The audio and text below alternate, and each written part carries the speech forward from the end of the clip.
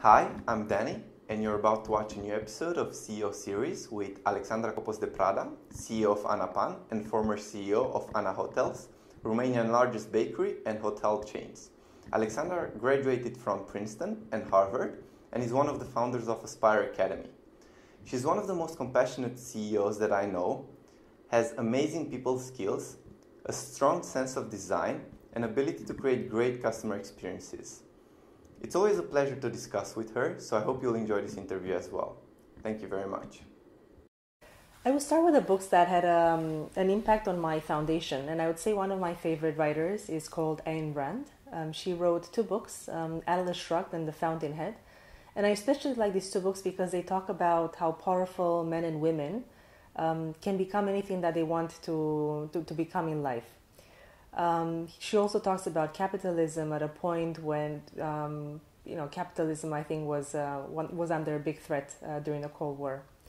The second one, I think, that was important to my working habits and to becoming more productive is called The Rockefeller Habits. It's by Vern Harvish, and it's a step-by-step way about how you can organize yourself better in the team so that you can become more effective and more efficient. I think when it comes to customer service, because we are in the business of delivering joy and incredible experiences to customers, there are two books that come to mind. The first one is called Peak: How Companies Get Their Mojo from Maslow, and it is written by this guy whose name is Chip Conley. He's not working for Airbnb, but he's actually one of the founders or the founder of Joie de Vivre Hotels in the US, a very famous boutique hotel company. And then the second book is written by Tony Hsieh, who's the CEO of Zappos, and it is called Delivering Happiness. I think this one is more mainstream. The best advice that I received was always surround yourself by people who are smarter than you. So the first thing that when you join a company, take over a company, is making sure that you have the right team on board, the right people on the bus, as Jim Collins would say. And in terms of worst advice, I don't really pay attention to bad advices because I'm a type of person who, once I make up my mind, I really try and test to see whether my hypotheses are correct, and I'll just go for it. But maybe one that comes to mind, it's when people tell you that it's far too difficult, or you cannot do it. You're in a small country, or this is a small market. Don't even try to do it. And that always is something that I feel it puts you down, and therefore I try not to pay attention to it, and really go for my gut feeling and the market research that myself and my team are doing together. Yes, tons of them, and it's a trial and error always. So I think the more experienced you become, the better you also you become at being very productive and making your team very productive. But I would mention three things. So number one, what helped myself and my team a lot was making the meetings that we have recurrent. So those meetings that have to be recurrent, we put them on our calendar way in advance. They have a predefined agenda.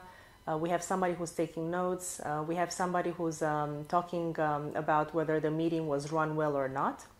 So that I would say is the first thing. And we have seen a tremendous increase in productivity from the team, the fact that projects advance and nobody burns out. The second one is keeping a to-do list.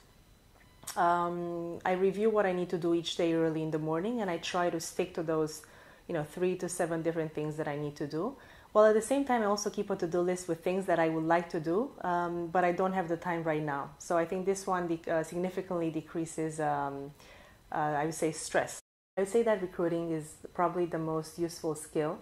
So again, I talked about people before, but at the end of the day, it's the people that deliver the service, it's the people that create the product. So as long as you are able to get the right people with you in the company and at the same time inspire them to achieve things that will be way ahead of all the other competitors in the market, I think you're in a very good place. So I would say recruiting and then inspiring the people who are part of your team would be the two skills that I recommend. So let's see, advice for women trying to reach the C-level positions. I don't know if I'm the best person to ask this because I never really thought myself as a woman professionally.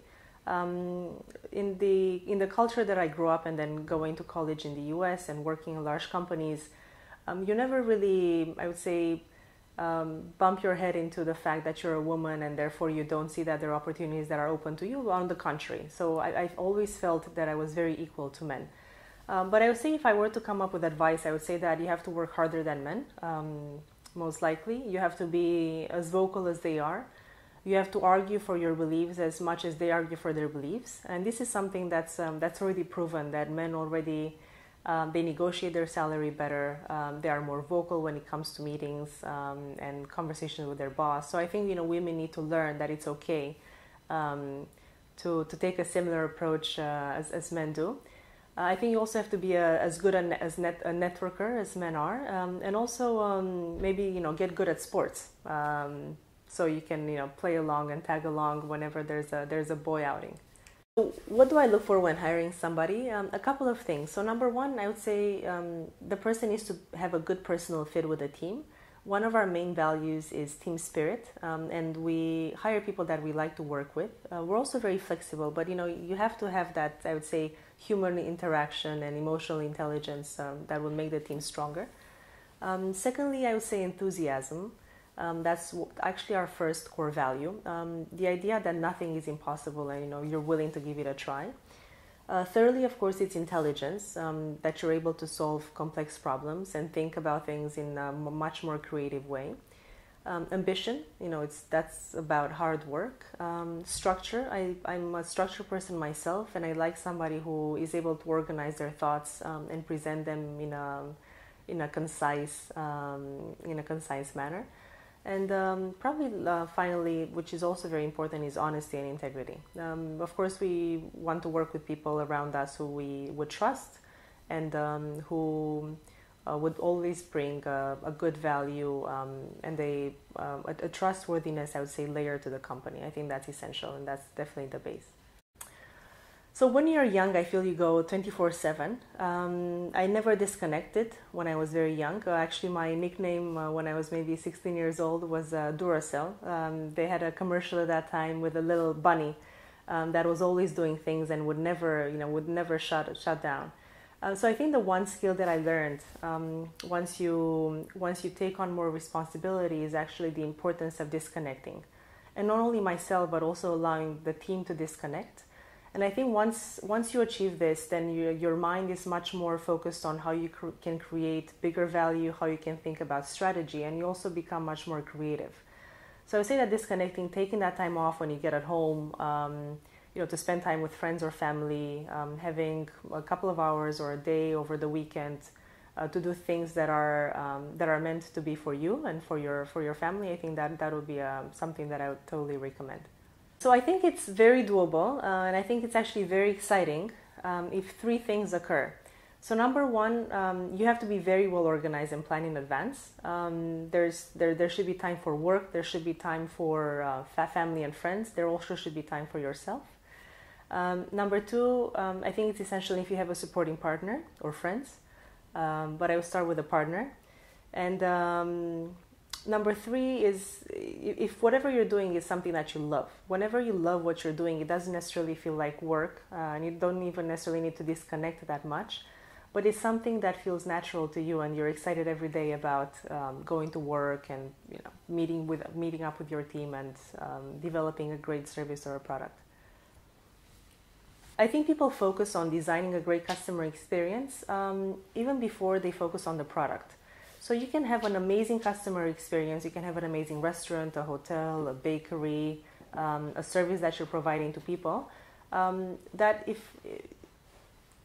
if the product is not right, it doesn't matter how good the experience is. So I'd first focus on the product and then on the experience. And then number two, if we have been working in this field for many years, I think there are experts in every single field. So for example, when we're thinking about upgrading our hotels or coming up with a new bakery concept, a new coffee shop concept, we always work with people who are good architects and good interior designers. They might not necessarily know the operations of the shop, but this is where we come in with all of our know-how. So I would say that hiring those people who are experts in the field is yes, it is a larger investment in the beginning, but I think it definitely pays off in the long term. So in hospitality, traditionally has been a lot about how nice the room is, how comfortable the room is, and whether you had a food and beverage option for your clients. And no longer it's no longer the case that people are just looking for room and board, as we would call it. People are looking for a greater experience, so something that they could remember and something that they could take home and really share, whether they travel for business or whether they travel for leisure. So I would say that they expect to feel like home, so you have to provide that environment for them. They expect, of course, to have great food, but they also expect to have experiences that would connect them to the local culture, so that they feel much more locals than tourists. In the bakery business and coffee shop business, I think it's a lot about, getting the right product. And the way you get the right product, I think, is by listening to your customers, number one. So always be there and always try to understand their feedback, and ask them, how they feel, what are their top products, what else they would like us to develop. While at the same time also getting inspired from, I would say, areas that are a couple of years ahead of our markets, and trying to bring that novelty, that innovation to the market. So when I'm thinking about products, I'm thinking about keep a thin layer of your top selling products, so the traditional ones, but always keep innovating, because people's tastes change and they always want something new. So why do I dedicate a lot of time to education and to our NGO that is called Aspire Academy? I believe that education is what made me and what helped me get to where I am today. And if there's one investment that I would actually make in a person or in myself, it is education. Thank you very much for your time. Thank you, Danny.